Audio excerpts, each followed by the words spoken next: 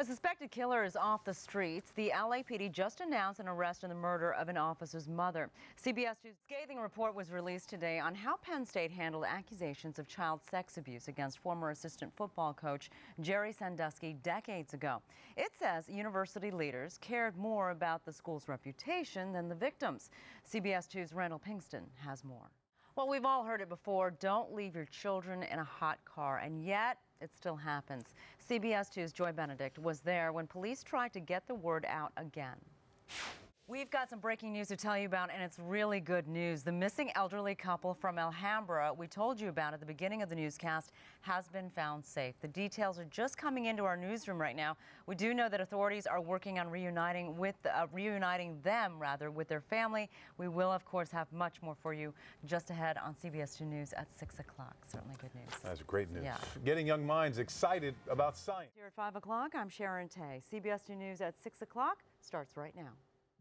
Good evening, I'm Rick Garcia. And I'm Sharon Tay. Flash flood watches up for our hills, or foothills rather, mountains and deserts right now. Dangerous thunderstorms could move in overnight. We're going to take you right to KCAL9's meteorologist Evelyn Taft. Ev? Hey there. Sarai, thank you. We have more developing news to tell you about. Family and friends are holding a vigil for 14-year-old Unique Russell. She died on the 4th of July when someone opened fire on a group of people outside her grandmother's home. KCAL9's Juan Fernandez is. And there's word tonight that a criminal investigation has been going on for months now into the financial crisis in the city of San Bernardino. It voted to enter bankruptcy this week. The San Bernardino PD, sheriff, and DA confirming tonight they've quietly been looking into claims that the city's books were falsified and have launched, quote, an investigation. In tonight's 9 on Entertainment, escape the heat by icing off with a movie. And skip the popcorn for a little American Pie. The Insider's Kevin Frazier explains. A $50,000 reward is being offered to find whomever killed a father of 7 in mid-city LA. The Glendora doctor is under arrest tonight. Police say he acted like a petty drug dealer, illegally selling prescription drugs for cash. KCAL9's Randy Page spoke to him as he was led away in handcuffs. A local man has developed a way to offer comfort to those who've lost a loved one. As KCAL9's Louisa Hodge explains, he helps those who have passed send a letter from heaven. A kitten makes an incredible journey, a trip across the ocean in a shipping container from China.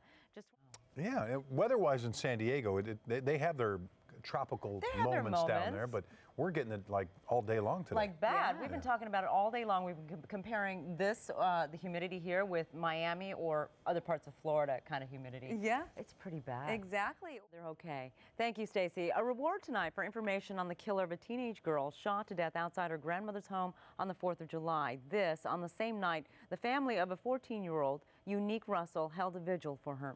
KCAL9's Juan Fernandez is with our other big story tonight, the best of all possible news here. An elderly couple has been found safe and sound. They disappeared yesterday while on a shopping trip to... If you're a parent, it's the phone call you dread. Your child's caretaker calling to tell you your child has been injured. Tonight, I have one family's tragic journey to find out exactly what happened to their son at daycare. Tell me about the day you found out that you were pregnant with your second child. The following day, Adrian regained consciousness. His breathing tube was removed, but he still suffered from temporary blindness. Police questioned Holly Downs, but social workers directed their investigation at his parents. Hi, my name is Sharon Tay. I'm with KCAL KCBS. How are you? Good. Are you Miss Downs? Yes. We recently visited Holly Downs at her home, where she says she no longer runs a daycare. I didn't do anything. The parents were at fault for what they did, and no. What do you think the parents did? They abused the child. I think so. What happened that day? Would you just run that through me? No, I won't. It's none of your business. This is between the courts, and that's that. Adrian's parents are appealing the case. CSUN's attorney says the school can't comment on pending litigation, but he told CBS 2 News the school denies all allegations and there is no merit to the parents' claims. Adrian is 4 now. Jacqueline had to quit school to take care of his needs full-time.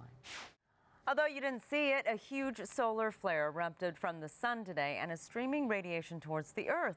It's expected to arrive early on Saturday. Government forecasters expect minimal impact to communication systems and power grids, but they say it could spark colorful auroras in southern Canada and in the northern United States. Well, who'd have thunk high temperatures and rain all at the same time here in Southern California. Evelyn Taft is here for Jackie Johnson. Are we living back east or in the south somewhere? Yeah, right.